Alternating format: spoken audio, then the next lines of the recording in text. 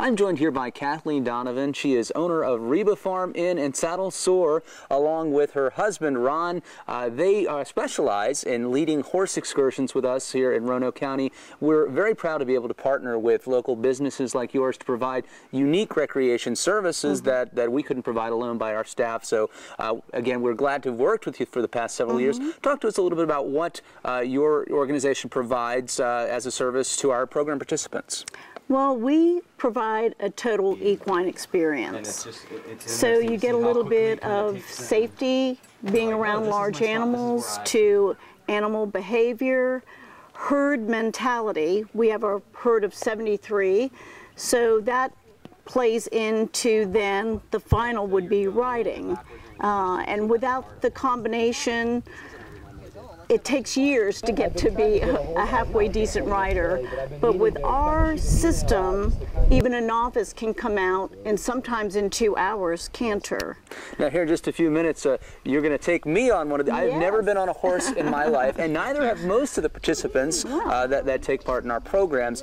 Tell us, how do you do that? How do you get from not having touched a horse to on horseback in a matter of minutes? What does it take? Well, number one, we're not going to overload you with a lot of information. We're going to give you really good key points. We're going to start with safety, and then about maybe 4 basic things that you need to do in order to make the horse know that he has a rider, not a passenger, on his back. Well, talk about that. What are those 4 things? Well, one would be you're going to sit heavy in your pockets or heavy in your seat.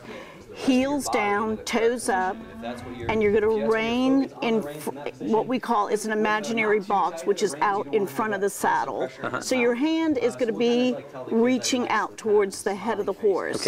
You don't bring the reins back to you, because then you create a lot of pressure, so the rider and the horse are not partnering up.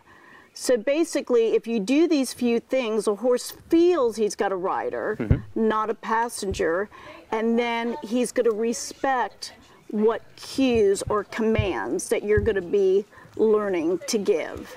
Now talk about your horses. They say that a horse can sense if you're a little nervous getting on it, but you have a pretty special herd here, don't you? We do, and we've had well over 20,000 riders through our doors. So from the very basic beginner to expert, we'll say, riders.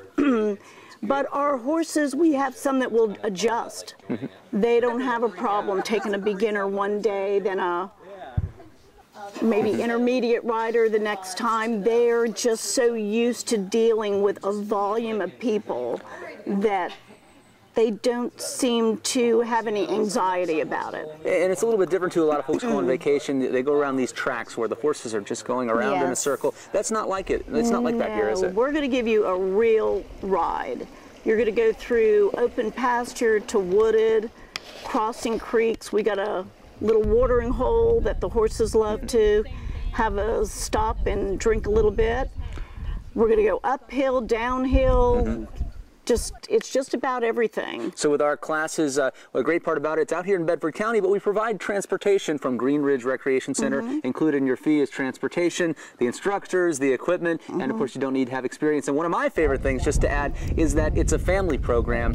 You can participate with your children, depending on the class. Some are ages 8 and up, some are ages 12 and up, but it's a really unique experience, isn't it? It is. We just had, actually last Saturday, Feed the Wildlife, where it can be from, I believe, 8 years old up to seniors. So find all our options in our program guide, or find out online at RoanokeCountyParks.com. Thanks, Kathleen. You're welcome.